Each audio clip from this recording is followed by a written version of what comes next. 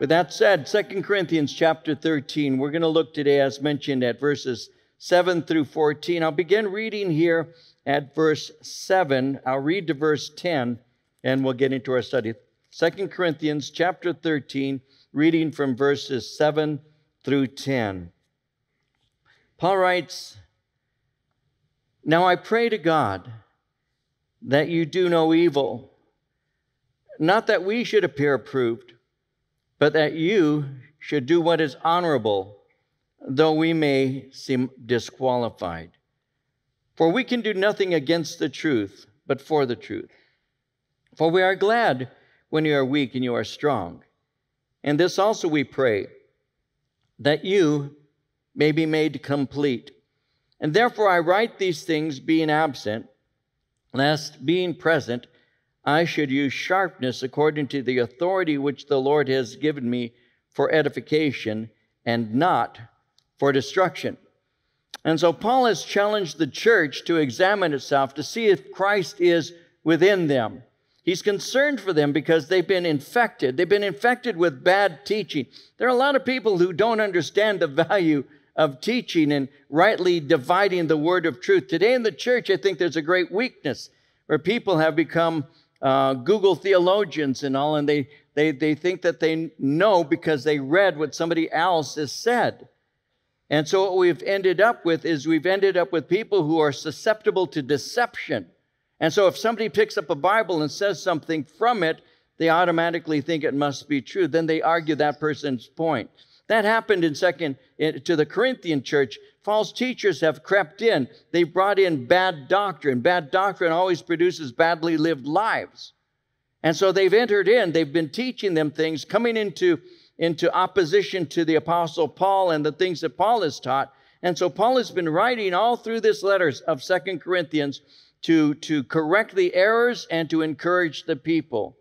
And they have been infected, and he's concerned for them because, as he's already mentioned, the fruit of the bad teaching is disunity and carnality.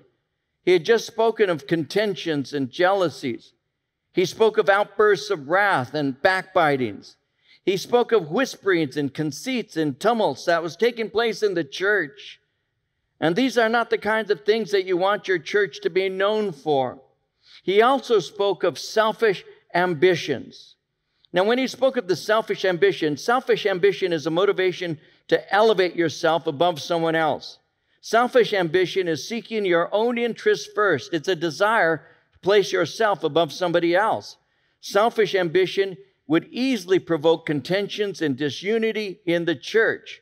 You see, remaining united in the face of opposition is of paramount importance because Satan desires to provoke believers into opposing one another instead of opposing him. So that gives us insight into Paul's word of warning against such attitudes. He said to the Philippians in chapter 2, verses 3 and 4 in the book of Philippians, he said to that church, "Do nothing from selfish ambition or conceit." The word conceit speaks of excessive pride. "But in humility count others more significant than yourselves. Let each of you look not only to his own interests, but also to the interests of others." You see, instead of selfish ambition and conceit, this incorrect sense of who you are, we're to value other people. We must learn to be other-centered, not self-centered. And that protects us from selfish ambition and self-importance. And so with this in mind, Paul is making it clear that he's praying for them. And in verse 7, he says, "I pray to God that you do no evil, not that we should appear approved, but that you should do what is honorable, though we may seem disqualified." So my prayer is that you should do what is honorable.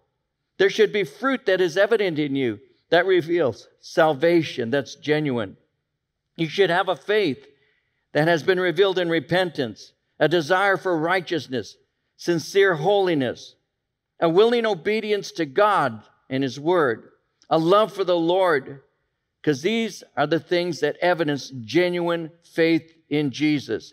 Repentance, a desire for righteousness, sincere holiness, willing obedience, a love for God, a love for others. This is a demonstration that you actually are born again.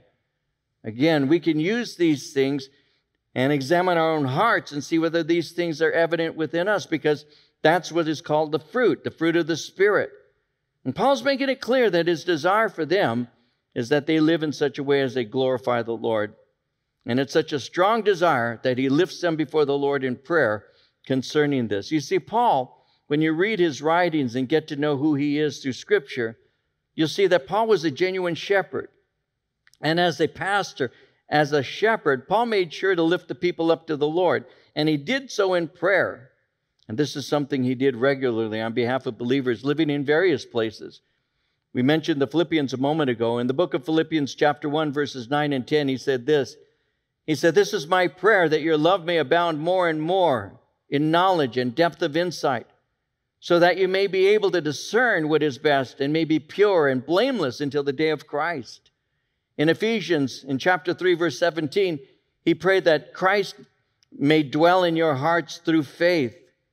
In 1 Thessalonians 5:23, he said, "The very God of peace sanctify you wholly, and I pray God, your whole spirit and soul and body will be preserved blameless to the coming of our Lord Jesus Christ." So he prayed for the church and the various places that it was meeting.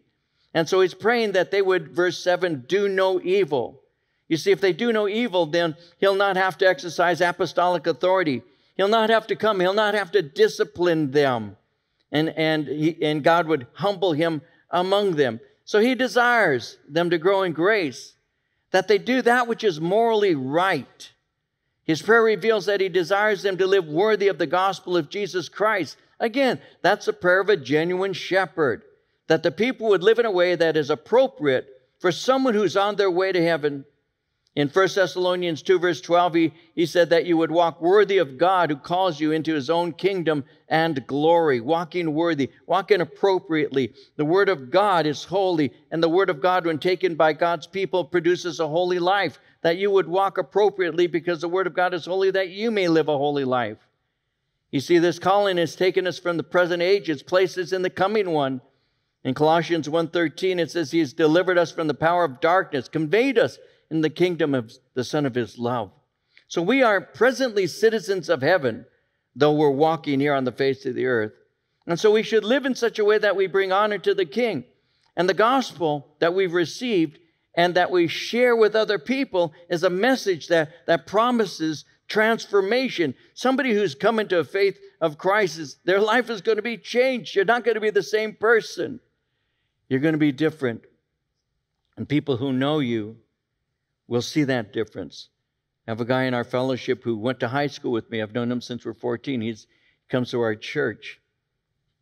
He may be watching us right now online. You're a coward. You ought to be here. Anyway, just playing. He's in his pajamas, and his pajamas have little bunny feet. I know that's true. But anyway, he's known me since I was 14 years old. He's known me for at least 10 years. No, he's known me for a long time. And he came here for a year. And he didn't know it was me. And finally, his wife wrote and said, "Did you go to Sierra High School?" And I saw her last name, and it's not a common last name. So I wrote back and I said, "Are you married to Art?" And she writes back, "Yes." They were here for a year, and he saw me up here. He knew we used to, let's just say we were not good kids together in high school. I've known him a long time. The change was so complete, and it's not because I'm so old, because you don't outgrow sin. Sometimes people think, well, you're just too old to sin. No, there's no sinner like an old sinner. You don't stop sinning, you refine it. You learn how to do it and not get caught. When you're young, you get caught. When you're old, you can sin and not get caught. There's no sinner like an old sinner. You don't outgrow sin, you turn from sin. And he saw me for a year, and finally she said, he thought that could be you because your name and you mentioned that you grew up in Norwalk and you had mentioned that you went to school in Whittier. She said, it is you. See, God changes us, guys. That's what the gospel does when embraced by faith. You have a new life. If any man be in Christ, it's a new creation. Old things are passed away. Behold, all things are become new. And so the Word of God transforms you when it's applied. When you hold fast to it by faith and you say, God, by your word, I'm going to be somebody different. And Paul's speaking concerning that because God has taken us from the power of darkness. He's conveyed us, as he said, to the kingdom of the Son of his love. And so we are now being transformed. And he had said this in chapter 3, verse 18. We are being transformed into the image of Christ. The calling is holy. And the one who's been called will live a holy life. In 2 Timothy 1:9, it says, God has saved us and called us with a holy calling. In Ephesians 4:1, it says, I, therefore, the prisoner of the Lord, beseech you to walk worthy of the calling with which you were called. The calling is holy, and thus we should walk worthy of it. We should have a holy life. See, the one who has called us is holy, and we live holiness. In 1 Peter 1:15 and 16, as he who called you is holy, you also be holy in your conduct, because it's written, be holy, for I am holy. So walking worthy, it speaks of living a life that brings honor to God. Such a life pleases the Lord because it's earmarked by good works and spiritual growth. It's not all that outward adornment. I mean, Jesus speaks concerning that. Paul speaks concerning that. You find it from Genesis to Revelation that God doesn't want to just clean up the outside. The Bible says he cleans you up from the inside. And so it's not that I pray, and it's not that I fast, and it's not that I give. Those are all earmarks of somebody who has a genuine faith. But it's something different. It's deeper. It's a transformed life. It's a new life that you have through Jesus Christ. And so his prayer is that believers will walk in a way that honors God. Again, in Colossians 1:10, that you may walk worthy of the Lord, fully pleasing him, being fruitful in every good work, and increasing in the knowledge of God. So with this in mind, here in verse 7, Paul prays that they do no evil. Now that's interesting how he says it. I pray to God that you do no evil. The word evil is a word that speaks of something that causes trouble. It speaks of that which is injurious. I pray that you're not troublesome, that you don't injure people, do evil things. He says, I don't want to be forced to use my authority. I don't want to have to bring church discipline. And he says, and I'm praying that you should do no evil, verse 7, not that we should appear approved, but that you should do what is honorable. I'm not trying to give myself the appearance of apostolic authority to other people. I'm fully aware that some are challenging my authority, but my motives are pure. I'm not praying that you live a good life so that you don't embarrass me. Now, some of you were probably raised in a similar way as me, and that is, I had a mother who tried to make me do good so I didn't bring shame on the family.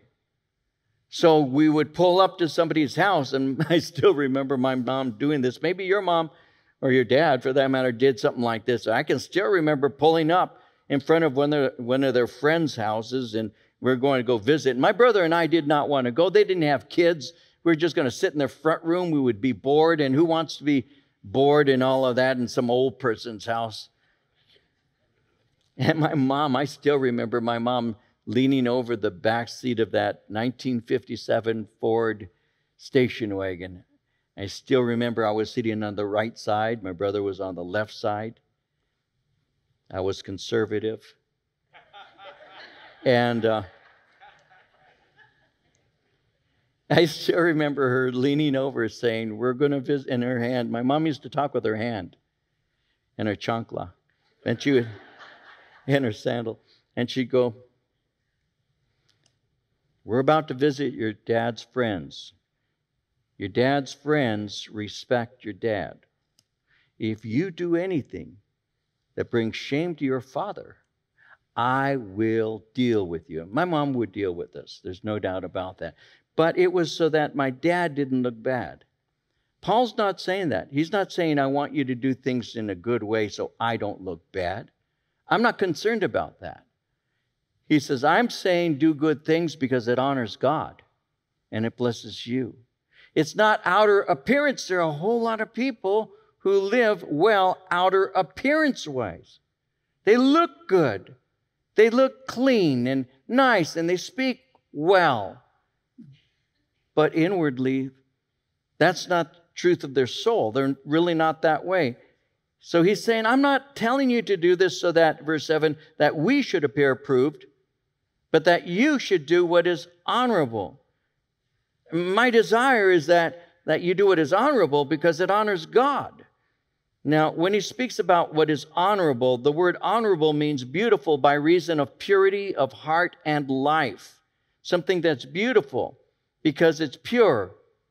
My prayer is that you're honorable.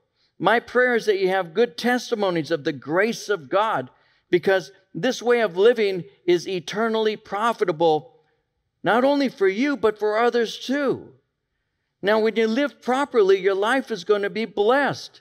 In 1 Timothy 4, verse 8, Paul said, bodily exercise profits little. There are a lot of people who do a lot of physical exercise. Nothing wrong with it. It does profit. And if you're out there working and sweating and building your muscles and all of that, more power to you. That's a good thing. It's good for your cardio. It's good for everything. I remember that. I don't do it anymore, but I respect you. I get tired watching you. But the bottom line is bodily exercise profits a little for this time and this place. But godliness is profitable to all things, having promise of the life that now is and of that which is to come. So your physical strength and everything that you have, eventually, no matter how hard you work, is still, eventually, age is just what age is. You know, I've seen some older people and who hit the weights and man, you look at that body and you say, my goodness, he's ripped. Then you look at his face and you say, but he's old. You can't do any kind of bench press for your face.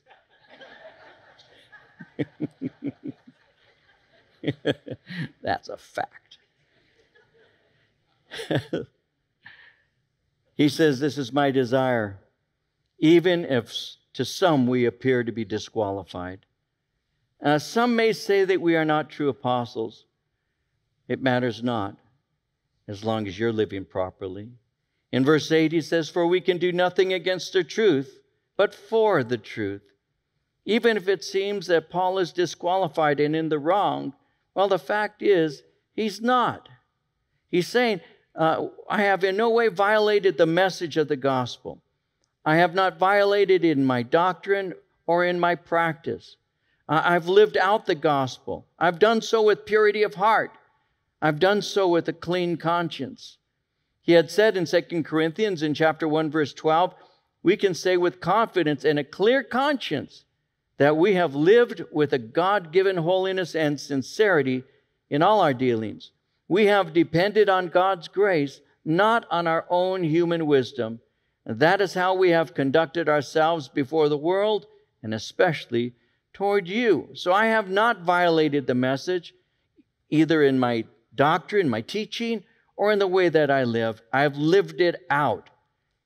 He goes on in verse 9 to say, for we are glad when we are weak, and you are strong. Why is that? Well, that's because we don't have to exercise apostolic authority when you're strong. It's when you're not strong that I have to exercise church discipline. He says in verse 9, and this also we pray, that you may be made completely mature. My greatest desire is for you to spiritually grow up. That makes me not have to bring apostolic discipline. It makes it unnecessary. Again, my greatest desire, Paul is saying, is for you to grow up in the things of God. My greatest desire is for every Christian to mature and every minister to continue growing.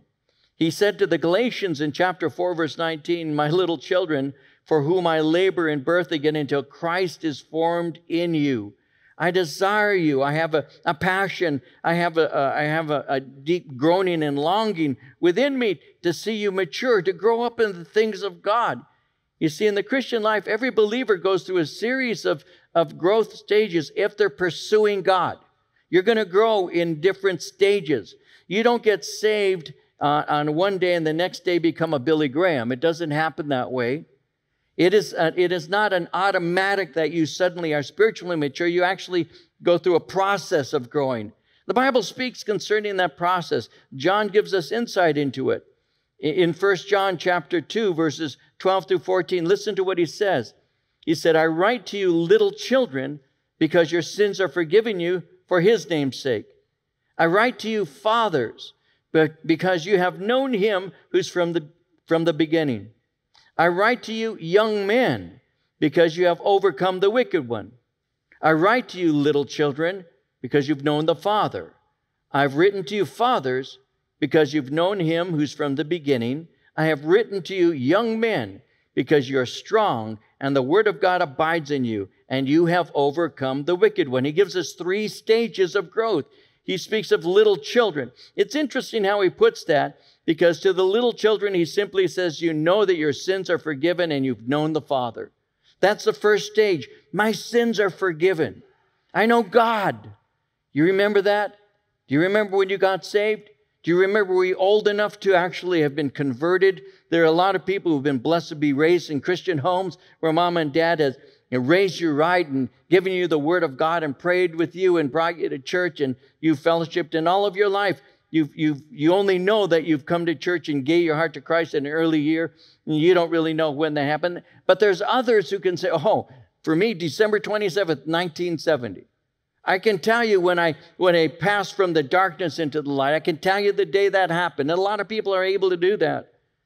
And when I passed from darkness into the light, when I came to faith in Christ, I'm a little child and I know the Father. That's basically all I knew. I went home and I told people about Jesus. I started very, very early. I mean, from the day I got saved, I actually was supposed to have received actually a friend of mine was receiving a kilo of marijuana from Thailand. And some of you may remember what marijuana was. Some of you still do. I can smell it on you. Oh, Pastor, it's glaucoma. Okay, we'll talk later. But we would receive kilos from Thailand in stuffed animals. That was before they had the dogs sniffing at airports. That doesn't happen anymore to my knowledge. I wouldn't know. I'll ask John. He still smokes. And so we were supposed to receive a kilo. And instead of receiving the kilo, I received the Lord the day I got saved.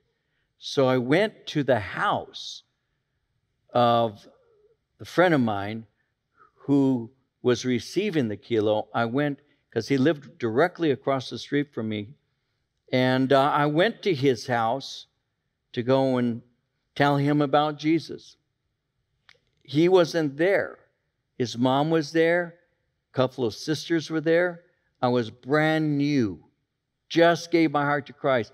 Just was dropped off. Actually, just drove home from giving my heart to Christ. And I sat down at the table with his mom and 2 sisters. And I knew him well. I was there quite often. And I told him, I said, you know what happened today? Brand new. You know what happened today? What's that, David? I gave my heart to Jesus Christ. No, I did.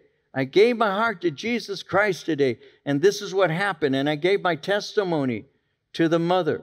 We used to smoke pot in the bedroom there, in the garage. I mean, we smoked pot all the time. You could tell that we were all loadies. You could tell. I mean, that's just that was. Now I'm clear-eyed and I'm happy and she couldn't. She just looking at me right. But she gave her heart, not through me, but she gave her heart. Then her daughter gave her heart to Christ. And another one. And one of her daughters, who was my dear friend, became a worship leader in a church. And God did marvelous things. But that began when I got saved and came home and started telling people. I started bringing people to Calvary Chapel of Costa Mesa. My friends, I want you to hear the gospel. That's what happened. But I didn't know very much. All I knew is I was once blind and now I see. I was walking in sin and now I've been saved. That's all I knew. Little children, your sins are forgiven you. You know the Father. That's what happens when you're first saved.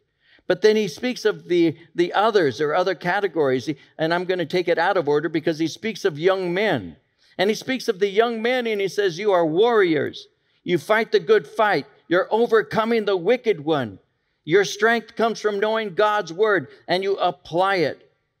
So the young man is a warrior. He's a person who has passed from being an infant who's drinking milk, and now he's taking it, applying it, and he's using it in spiritual combat. He's a warrior. He's grown, and God is moving in him. And that's what God has called us to be, by the way. There's no conscientious objectors in Christianity. We don't sit on the sidelines. We're part of the battle. That's what we're called to do. And we speak the truth. We speak it in love. We stand up for it for Jesus' sake. That's what we do. And we're called warriors, young men. He speaks concerning them. That would apply to young women also. You fight the good fight. You've overcome the wicked one. Then he speaks of fathers. And this is interesting. He had started very simply by speaking to the little children. You know your sins are forgiven. You've known the Father. But then he speaks to the fathers and he simply says, you've known him who's from the beginning. You went through those stages. You were a young child. You knew that you were forgiven and you've come to know God. You're a warrior. You've gone out and you've done the work of ministry. You've taken the word of God. You've lived it, applied it. You've given it to other people. You've had spiritual battle after spiritual battle, war after war, battle after battle. Now, fathers, you know him. And that's how your maturity occurs, by the way. You want to be strong in the things of the Lord. You start out as a little child. Then you earn some experience. You gain some experience by sharing your faith. I began sharing my faith as a little child. I became a warrior. But I shared my faith as a little child. I'd go to college class, not Christian college, secular college. And I would sit in there and I would wait for an opportunity to open my mouth and talk about Jesus.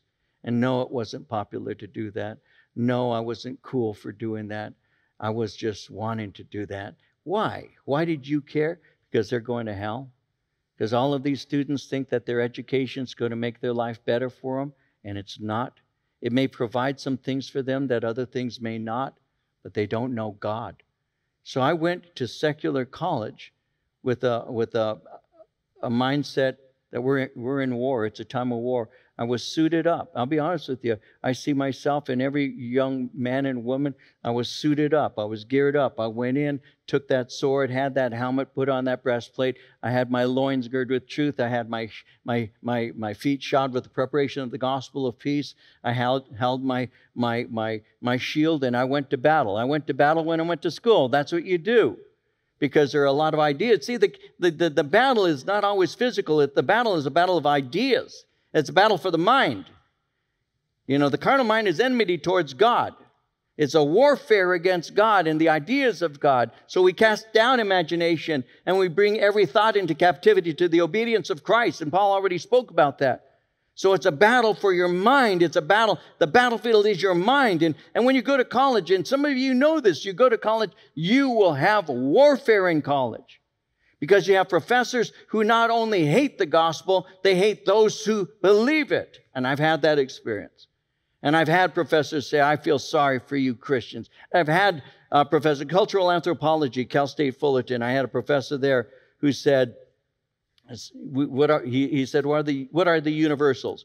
So you start speaking about in culture, what are universals? Well, music is a universal. Every culture has music. Oh yeah, that's right. Language, everyone has a language. Well, that's right. And so they were talking about the various universals, marriage and various things like that. They all have the same thing. And then somebody says a belief in God.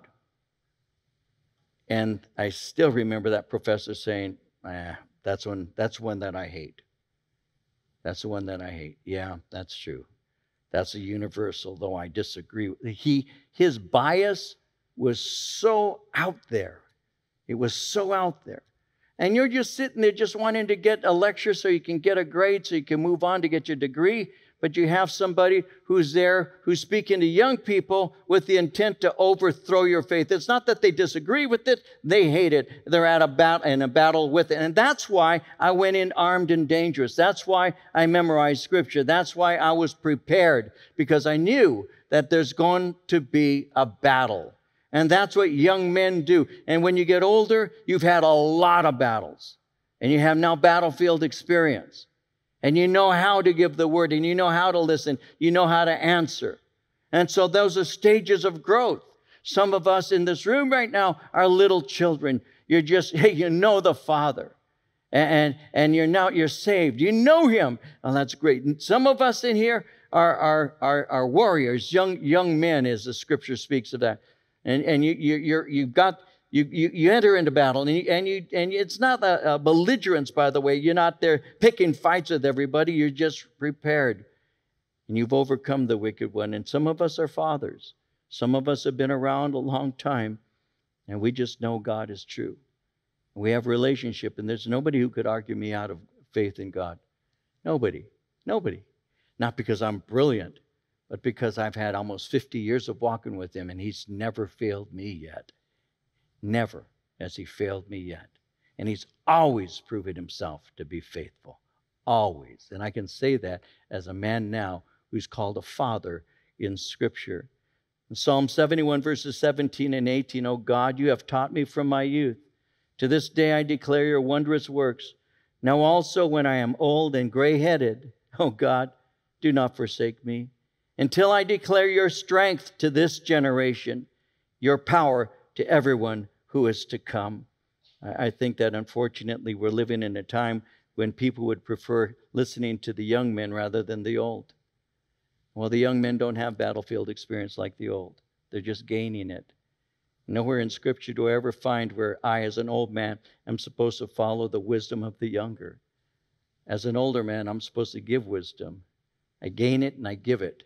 That's what we're supposed to do, and that's why the Scriptures call us fathers. And so he's speaking concerning these things, and then he goes on in verse 10 to say, "Therefore, I write these things being absent, lest being present I should use sharpness. My desire is to build you up, not to correct you. I would rather commend you than to correct you." He said in 2 Corinthians 2, verse 3, "I wrote this very thing to you, lest when I came, I'd have sorrow over those from whom I ought to have joy, having confidence in you all, that my joy is the joy of you all." I want to commend you. I don't want to have to correct you. So that's where my heart is. And now he finally says, and getting to the conclusion of this letter, verse 11, "Finally, brethren, farewell. Become complete. Be of good comfort. Be of one mind. Live in peace. And the God of love and peace will be with you. Greet one another with a holy kiss. All the saints greet you.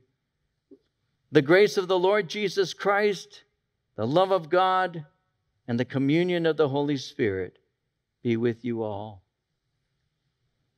Amen. He closes with 4 admonitions. If you take notes, we'll give you 4 admonitions. First, become complete.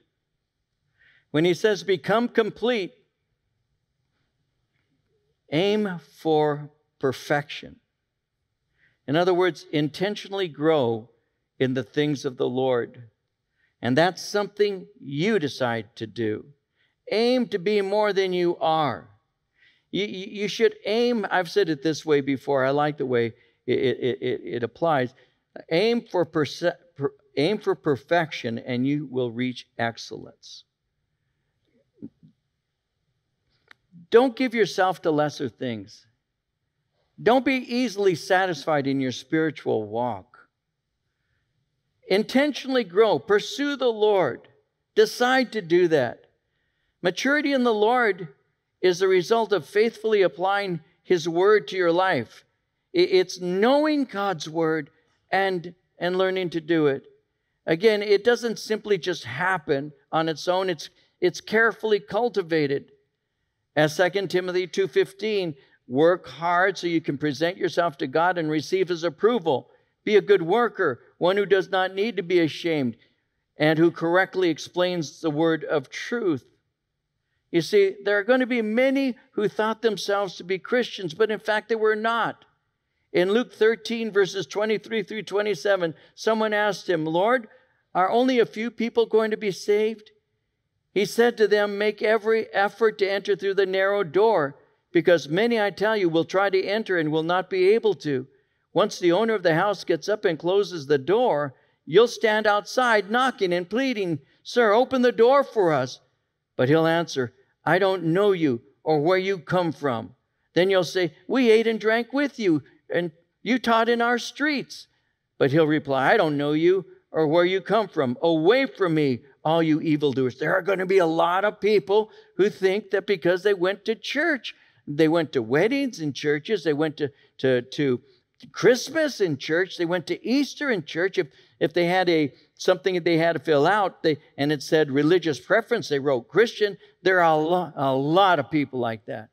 I meet them fairly frequently who believe themselves to be Christians because they went through certain rituals in their church or whatever. They believe that they're Christians because they're not a Muslim or because they're not a Hindu or whatever. And Jesus says, I don't know you and never did. We never had a relationship, you and I. And so that's why he said, make every effort to enter through the narrow door. Many, I tell you, will try to enter and not be able to. Are you born again? Have you received Christ as your Lord and Savior? Is there evidence that you've actually done that? Is somebody witnessing to you at school or on the job site or in the neighborhood, witnessing to you? And you're having to say to them, oh, I'm a Christian already. Really? Because there are a lot of people that are being witnessed to, and sometimes people get upset. They say, how come they don't know I'm a Christian? Well, the answer is because you don't live like one.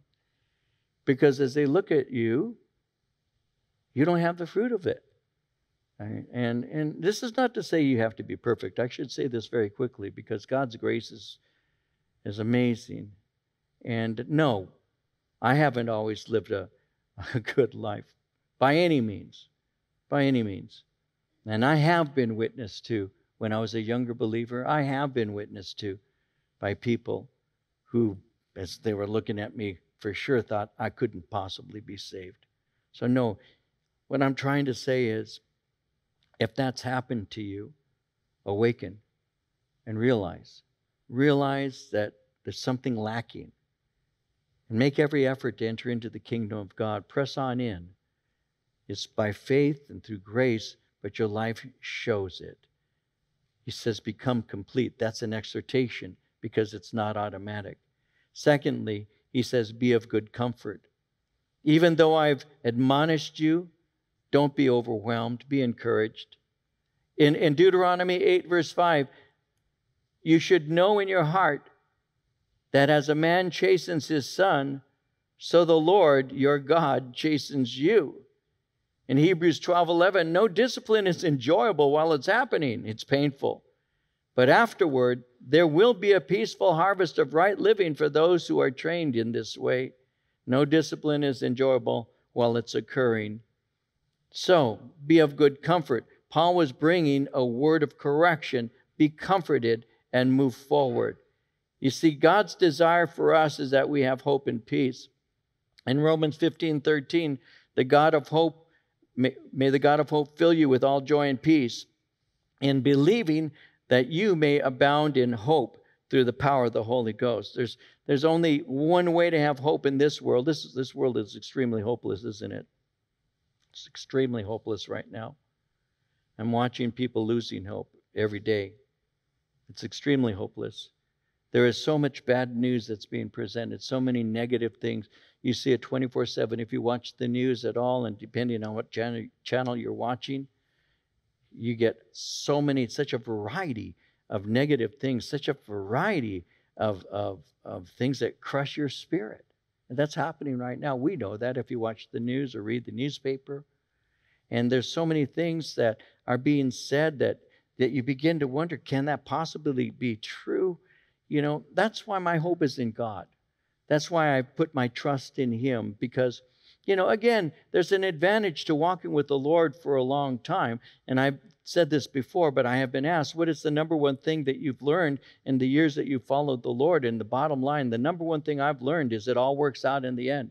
God is always in control. God has always been faithful. He never fails. He never leaves you. He never forsakes you. He sees you through. He walks through that valley with you. He doesn't abandon you. He's with me always, and He gives me hope. And as I go through this life, I have a life that I'm waiting to experience fully, and that's in heaven. So I'll close my eyes here, and I'll open them up there, and I'm not going to complain and say to Him, oh, it was such a miserable thing. It wasn't a miserable thing, because You gave me opportunities to speak of You, and You gave me blessings in my life and friendships and relationships, a wife and children and grandchildren, a church that I loved. You gave me so much, God. It was all worth it. There's no complaining in heaven. There's only rejoicing. And that's what's going to take place when we see the Lord.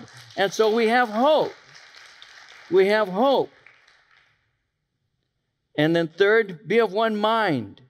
Be united in the essentials. Unity demonstrates the fruit of the Spirit in contrast to the division of the flesh. So be of one mind.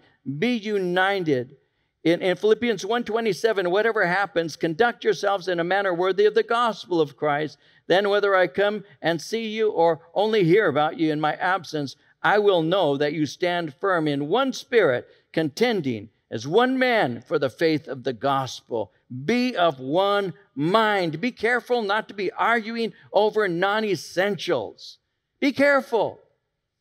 I have a friend, all of us know, Tony Clark from Virginia. Tony will post something, and before you know it, the trolls are out. He gets trolled all the time. All the time. He can't write anything. And I'll write him. Sometimes I'll just personal message him, and I'll say, did it again, Tony. You did it again. And the other day, I posted on his page, and I said something, and then I wrote, let the trolls unite. Because they come out and they want to attack and they want to argue. And it's a lot of time. Guys, may I speak to you for a moment? Okay. I expect the world to say things in opposition to the gospel. Of course. Jesus said, if the world hates you, remember, they hated me before they hated you. Remember that. He said, beware. He said, when all men speak well of you. So we're aware of that. The world's going to oppose the gospel. I get it. But really I'll use an old phrase from the 60s. What trips me out is the church. It's the church. Sometimes I'm saying this being silly, but sometimes I want to just reach through and slap somebody. Wake up, throw some water. Why do you have to argue about everything? Why?